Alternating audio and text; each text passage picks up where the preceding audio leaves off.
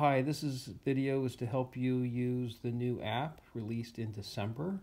It's much better. It's not perfect. We plan a complete refresh due out in January. So here is the main menu.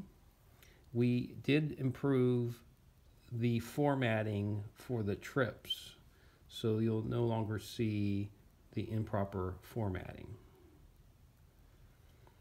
Settings.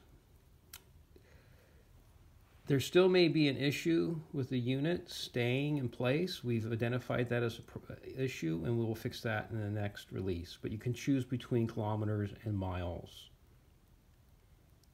And then I'm going to go to bike list. I'm going to choose this bike.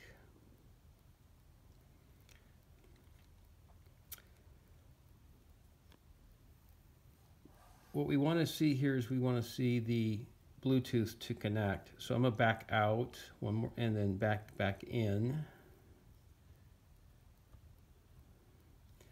And I'm going to wait for Bluetooth to connect with the device. Now the device has fallen asleep because there's no LEDs blinking.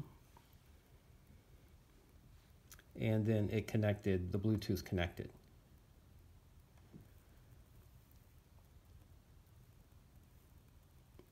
I'm going to set the alarm. You could set the name of the device here. I'm going to leave my name the same.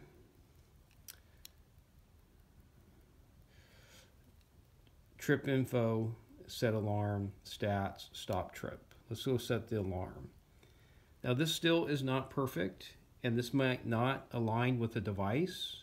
And keep in mind that the device is the ultimate guide, authority, to if the alarm is on or off. If the red LED is lit, it's armed. If not, it's not. So we activate it, it's on, and then of course you turn it off and you deactivate it and it goes off. But sometimes you might find them not matching, not aligning. If you get out of the app,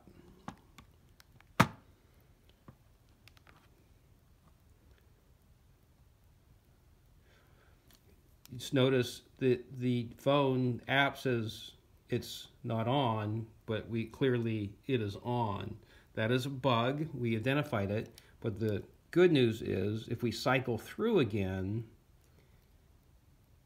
and turn it off, it will turn off the alarm. So if there's misalignment, to cycle through, it will work.